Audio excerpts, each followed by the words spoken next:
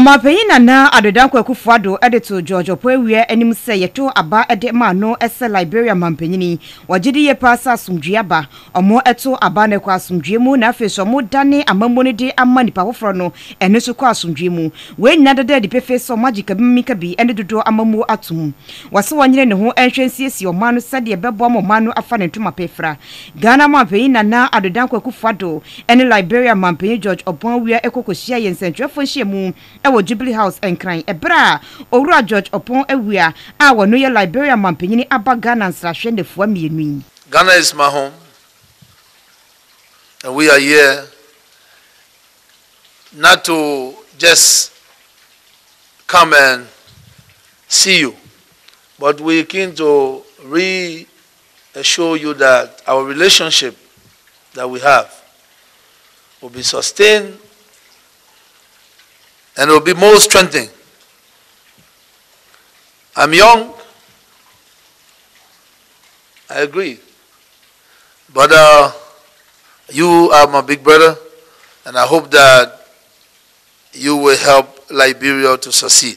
Liberia came a long way, and without Ghana, we would not be standing here today. Ghana hosted us, and today we can never repay.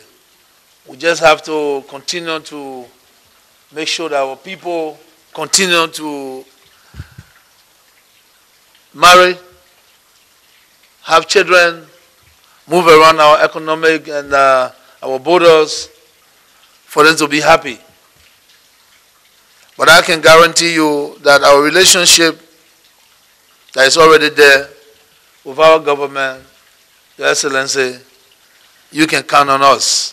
Many of you know that this very famous man spent a lot of his last few years here in Ghana. And so I'd like to claim him as one of our own who has come back.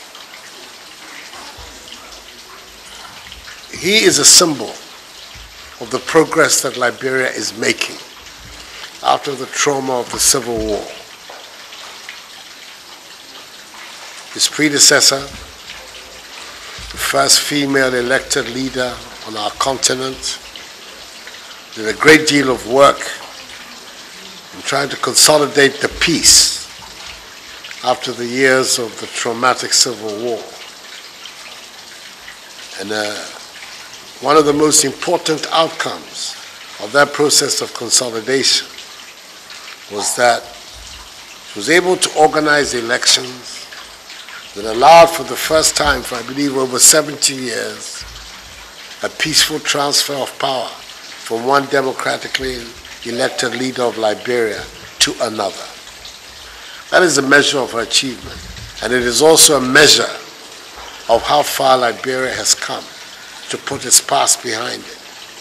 And in doing so, it chose as her successor a man who's already world famous in his other life as a sportsman, and who has now become a symbol of the hopes of the majority of the people of Liberia, especially of its youth. So it's a particularly happy day for us in Ghana, and for me personally, to be able to welcome to our country this famous man who, even before he became a president, was a household word in Africa.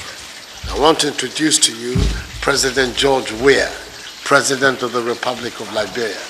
President Weah, thank you. You're very welcome. Thank you. Thank you. Object to the word Akwaba because you are from here, but I still have to say Akwaba. And that's it.